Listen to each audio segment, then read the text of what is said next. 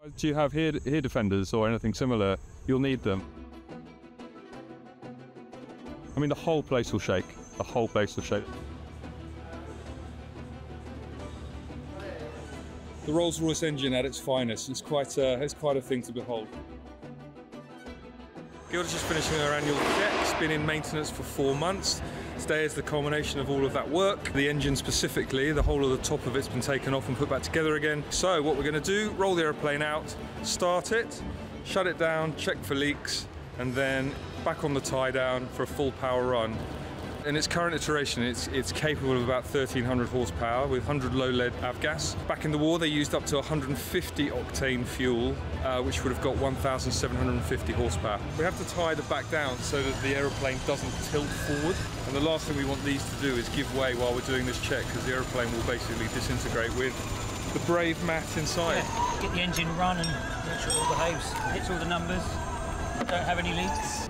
Very heavy duty straps, and they're strapped independently so that if either of those parts fail, the aeroplane still has a redundancy to stop it going over. These lines here, how many tons it's rated to? That's 5 tons for that one strap.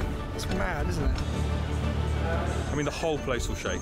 I've moved our aeroplanes out of the way because the amount of blast there will be and how far that blast will go. It's both enormously exhilarating and really, really frightening.